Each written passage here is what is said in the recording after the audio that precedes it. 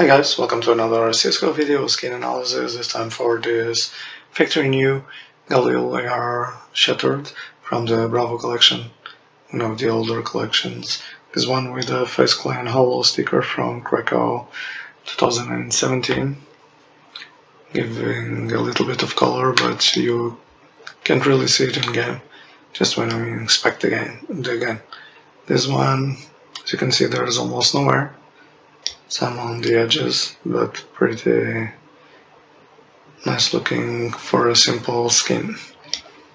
This one has a wear rating of 0.062. It's a gun that can only be used by the terrorist team.